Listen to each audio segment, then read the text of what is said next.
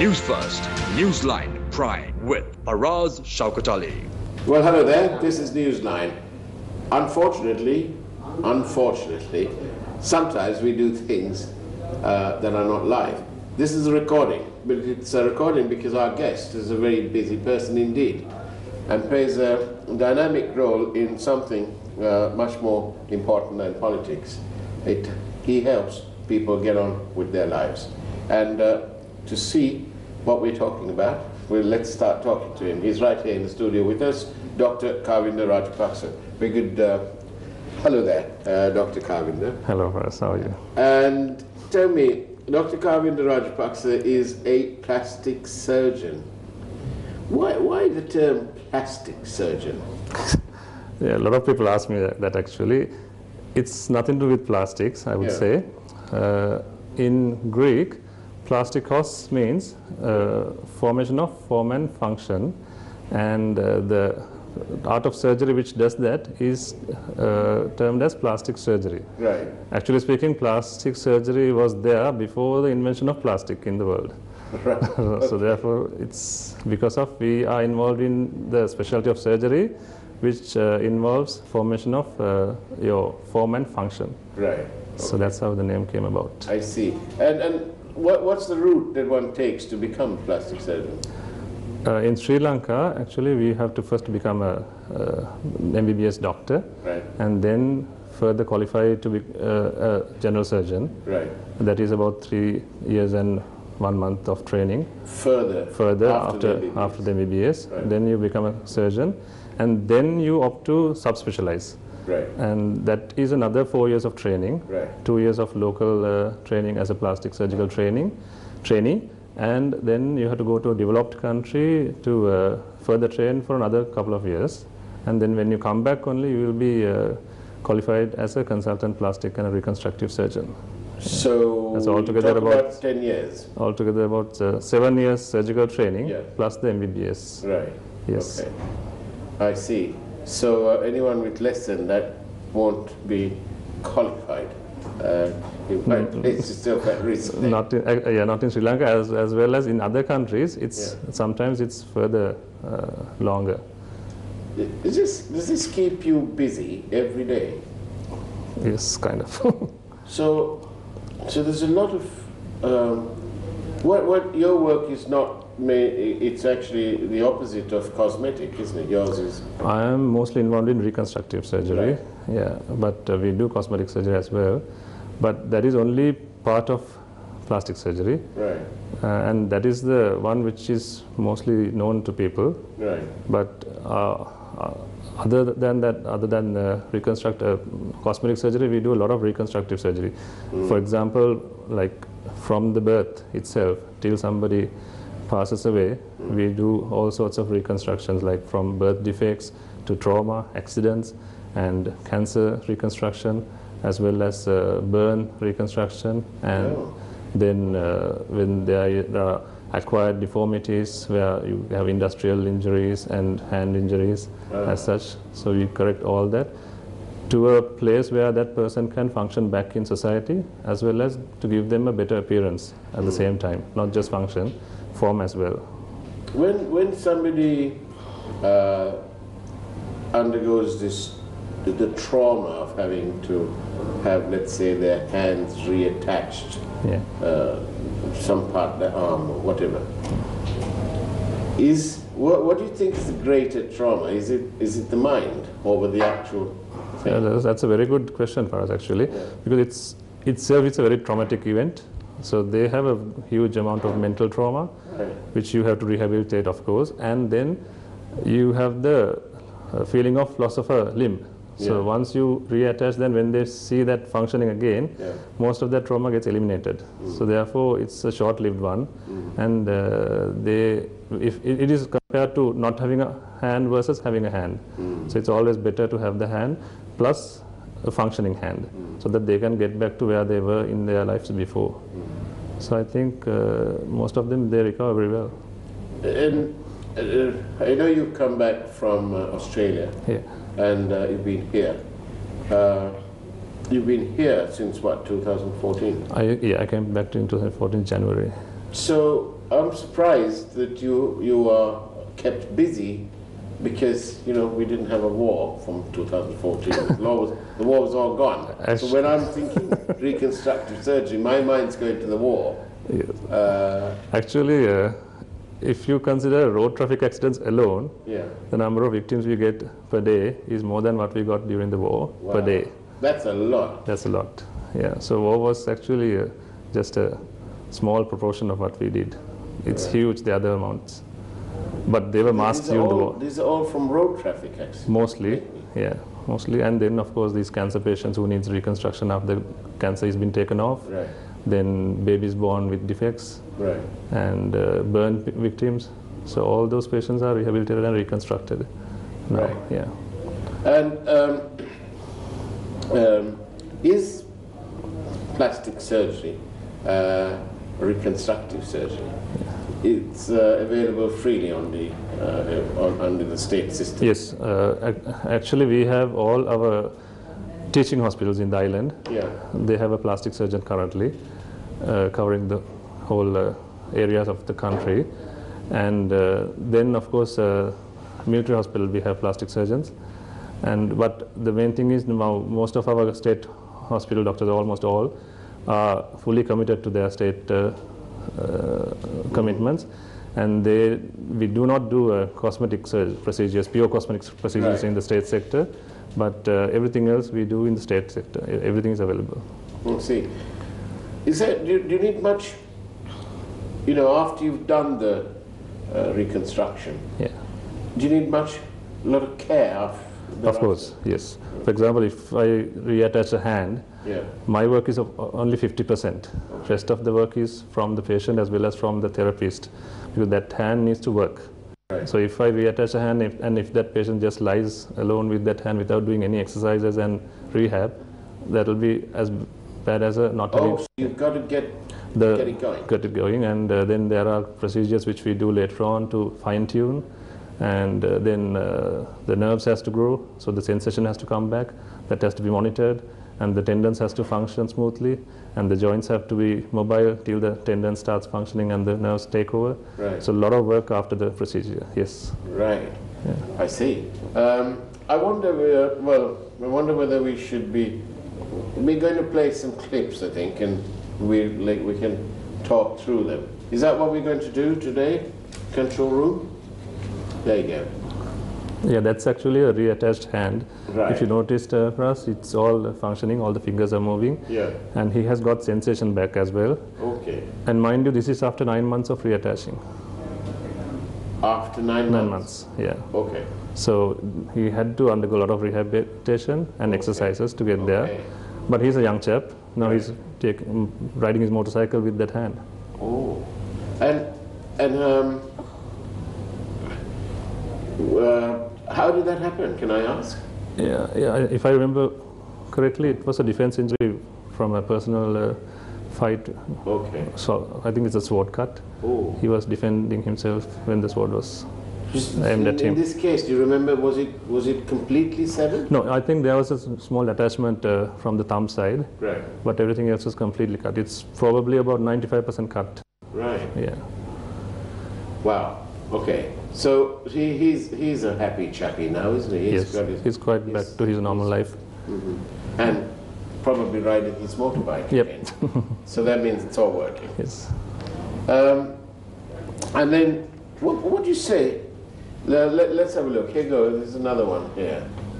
Yeah, that's actually an interesting patient. Yeah. He had lost his thumb. I think we may have a clip on the still clip where he has this pre-op photo. Yeah. Where he has lost his thumb again with some industrial injury. Right. And he only had the 4 fingers.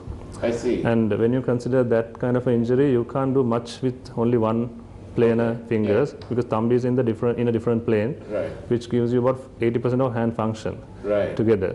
So what I did was I got his index finger and created a new thumb. Oh, I see. Yeah, so he's got the thumb and 3 fingers now. So you need the thumb, don't you, really? Very much. Yeah. So now he's got a functioning hand with 3 fingers and a thumb, which is almost as good as what he had. Right. Wonderful. I mean, he must be he must have a photograph of you and must be watching it every morning. Possibly, I don't know. I hope so, because, you know, doctors, nurses are not really, in my view, they're not appreciated enough. People must remember that I've been treated in National Hospital for a gunshot wound, and the level of service that they took was absolutely brilliant. You know, I didn't need a Western doctor to tell me that. It was superb. Yes. And the emergency care was absolutely wonderful. And even the nurses, you know, thereafter, post the operation. That's true. It's obvious that they're doing a job that they want to do. It's not a job. And, you know, therefore, the level of care, they do it with a lot of passion and feeling. And kindness. You need to be kind, I think. Yes, that's very true, yeah. To me, I don't know if the government does enough to pay them and to take care of them, because they're worth every little bit.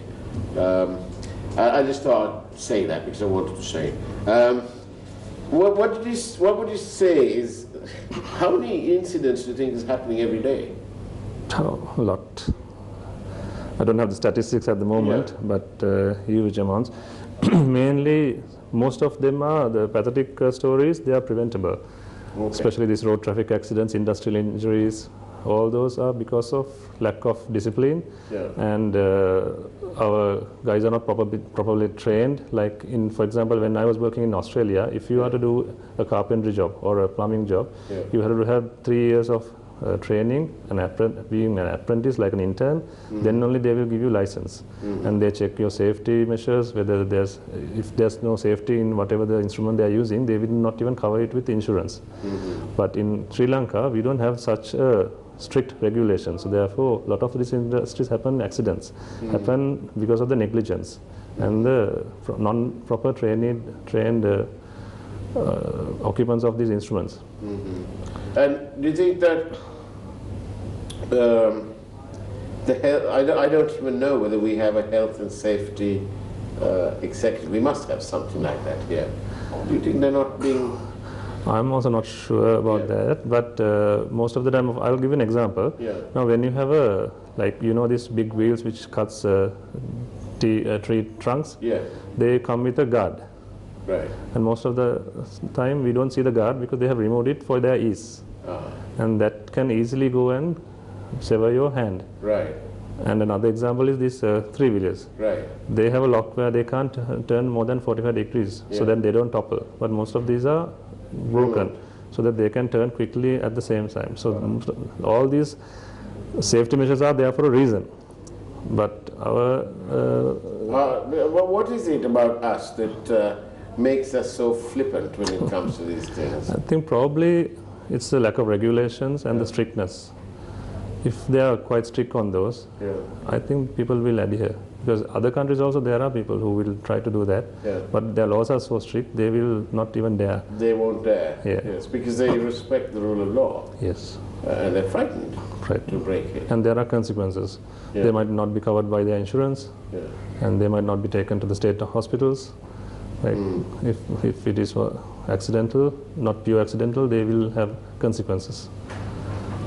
There you go. On that note, we're going in for a short break. Don't go away. After all, this is Newsline. News First, Newsline Prime with Faraz Shaukat Ali. And welcome back to Newsline. We're in conversation with Dr. Kavinda Rajapakse. He is a plastic surgeon. Also, better, probably that's the best way you're known, but otherwise you're known as a reconstructive surgeon, is it? It both goes together, actually, plastic and reconstructive surgeon. Oh, I see, okay. Now then, what would you say is we've spoken that the reconstructive part of it is keeping you busy every day. What about the cosmetic angle of what plastic surgeons can do? Yeah, it's like this. Most of the patients we get, or I wouldn't say patients sometimes, the person who comes to us, they have some problem with their appearance or something of them which is not giving them enough confidence for their day-to-day life. So that's again kind of like a stressful event for that person. It's not purely just getting yourself looking nice. For example, if somebody has a little bit of a crooked nose, he may not be going into the society straight with a straight head because he's quite conscious about his appearance. So that kind of individual will easily can get that corrected by coming to a plastic surgeon, and then that will build a lot of confidence in him, and that person will have a better quality of life, I suppose. So it's not always just a pure need, but there is a element of illness as well. Right. I was just thinking about this. So how big is the, do we have loads of plastic surgeons in Sri Lanka? Yeah, we've got loads actually. We've got 15 of them. 15? That's all? That's all. Oh my goodness. At the moment we have 15 qualified consultant plastic surgeons. No wonder you're busy. Yes, and we've got about 7-8 trainees under training, and then there are acting plastic surgeons also. But at the moment we are in quite a few numbers. I mean, for example, if I consider where I worked in Australia, that department itself had 12 plastic surgeons. Right. So for the whole country we have 15, and the Australian population is the same as ours. Indeed. And this was only a state hospital, South Australia. Gosh. Yeah. Amongst many other hospitals which had more plastic surgeons. So maybe these statistics ought to be used by the Department of Motor Traffic and put big billboards up and say so that people will drive a little bit more carefully. If they want it properly reconstructed back, yes. Yes, yeah. That's a good point. But do you get instances where cosmetic surgery is done, pure cosmetic surgery is done in the state? No. State does not fund for pure cosmetic surgery. So for that you need to go to the private sector. Yeah. Do we have enough of a big private sector here, or? We do have. Actually speaking, all these qualified plastic surgeons are the ones who does in the private sector as well, after hours of their government service. Right. So it's limited. So the market's still limited. Yes. Probably explains why there's a net outbound people who go out of the country for cosmetic. Yes, true. But actually speaking, now it's the other way around. A lot of people come to Sri Lanka to get it done because they find it much cheaper, and they can probably enjoy Sri Lanka as well. Yeah. So yes, it's turning the other way around, and our plastic surgeons are also quite skillful. So they have been like quite proving themselves better than sometimes in other countries like our neighbor countries. So we have given a good quality service so far. And do you think that this is another industry in the making? It's sort of medical tourism. That's a very interesting question. It's already an industry in some way for us, because now we have a few 15 or few qualified guys. Yeah. And because of that, some have got an advantage. Right. And then there are places where there are no qualified plastic surgeon, but cosmetic surgery is being performed in the country. So that kind of opening up of avenues have become a fashion lately because of the lack of plastic surgeons. Maybe that may be one reason, I don't know. Right. So do you think that it's, do we have enough regulation? That's a difficult question to answer. But yes, no, it's like this. If you are to practice surgery in our country, the regulation is if you have an MBBS as a basic doctor, you can. Right. So you are safe. Right. But I am advising the patients or the person who seeks the help of a plastic surgeon to go through the websites where we have all these qualified guys are enlisted in the, for example, SLMC website has, then the Postgraduate Institute of Medicine website has the list. So you can check if they are qualified. Right. So if they've done their 3.5 years and 4 years and so on. Because the list is there. These are the board certified qualified plastic surgeons. Right. So anybody who is not in that list is not a qualified plastic surgeon in Sri Lanka. And Dr. Kavinda Rajapakse,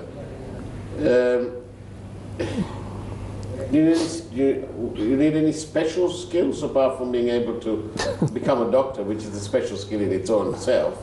But then thereafter, I doubt it. I'm a plastic surgeon. Okay.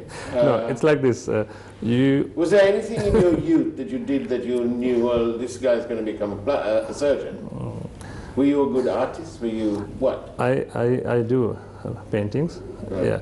Yes, it will help if you are a artistic fellow. Right. Because plastic surgery is all about reconstruction, sculpturing. Right. You're basically sculpturing your body, putting back things together, making it work. And you have to have the 3D concepts. Right. And for example, when I'm harvesting a flap, I should have the picture in my head that is going to be enough to cover the defect the other surgeon or the cancer surgeon has caused. Right. So these all will help if you have an artistic background. So you're a bit arty and maybe you'll be better than others then. Right. And I want to ask you this. I think we're coming to the end of our time.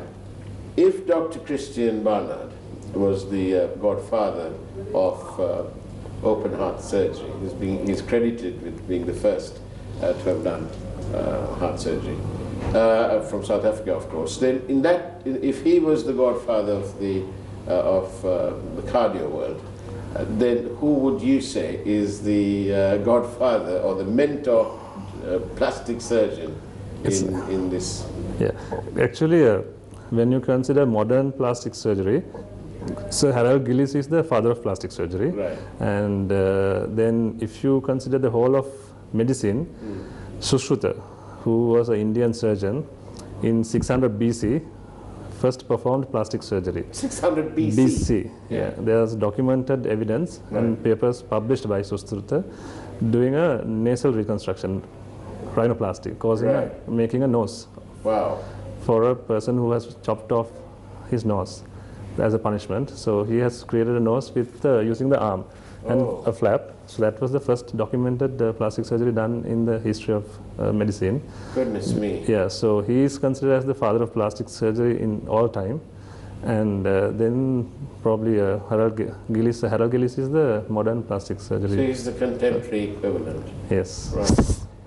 Well, Dr. Kavinda Rajapakse, thank you ever so much for agreeing to come on Newsline. Thank you so much. And to join the many who've passed through the studio, award-winning authors, politicians, of course, by the score, and members of the public and the people who are very civic-minded, and of course, Dr. Kavinda Rajapakse. Thank you ever so much, because you're obviously doing a much-needed and wonderful job. May God bless you and give you further courage to go ahead and do even more.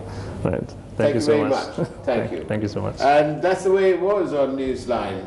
We trust you enjoyed the difference, and we certainly did. Take care, and God bless you. News First, Newsline Prime with Faraz Shaukat Ali.